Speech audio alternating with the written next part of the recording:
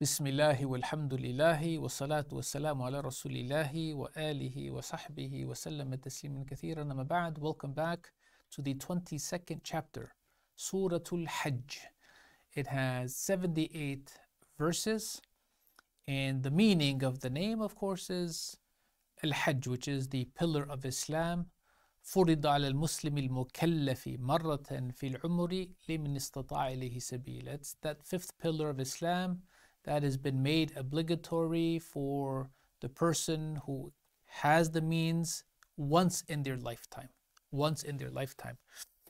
وسبب تسميتها, the reason why it's named Al-Hajj is ذكر أصل فريضة الحج على لسان إبراهيم عليه السلام. It is in this chapter that we find that the declaration to establish the Hajj, to begin the Hajj, to initiate it and to maintain it, that Prophet Ibrahim ﷺ makes that dua, makes that declaration that Allah Ta'ala gives to him, and therefore the Hajj itself begins, and therefore that focus of the name is there. We don't know of any other names besides Al-Hajj. As far as its general objective, we're told it is about ta'zimullahi ta'ala. It is first and foremost to glorify and exalt Allahu Rabbul Alameen. And then secondly, ta'zimu sha'a'irihi wa ahkami. Then secondly, it is to also show that level of respect and grandiosity to Allahu Ta'ala's symbols and signs, as well as what He has given of laws and of teachings. Sabab nuzuliha, it is a Medinan chapter, and although we do not have anything that tells us why the whole chapter was revealed, we do have some authenticity of some verses why they were revealed. Fadluha. So we're told here with regards to the virtues and merits of this chapter, fuddilat bisajdatain, that it's been unique and it's been given this unique status of being the only chapter that has two sajdas in it. سأل عقبة بن عامر رضي الله تعالى عنه رسول الله صلى الله عليه وسلم قال قلت يا رسول الله أفضلت سورة الحج على سائر القرآن بسجدتين. So Uqba ibn Amir, he asks Allah's Messenger sallallahu alayhi wasallam, saying to him, O Messenger of Allah, has Surah Al-Hajj been given a special place and merit over the rest of the Qur'an by having two sajdas in it? فقال صلى الله عليه وسلم نعم. He said yes. This hadith is sahih. Imam Ahmad collects it in his Musnad.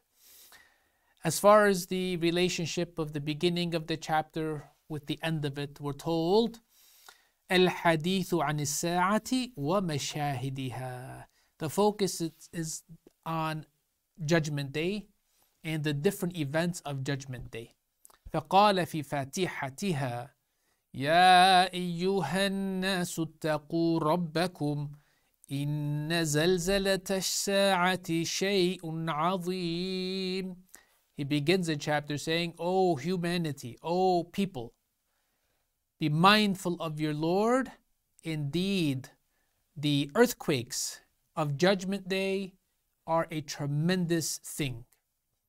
وقال في خاتمتها وفي هذا ليكون الرسول شهيدا وذلك يوم القيامة. And he concludes it telling us, and so that this, and in this Qur'an, the messenger will be a witness, and that is through the Qur'an, Allah Azza wa Jal has made the Prophet sallallahu alaihi wasallam a witness on Judgment Day, a witness over his people, but even more than that, a witness over all of the other peoples who were sent prophets and messengers. What about the relationship between Al-Hajj and Al-Anbiya?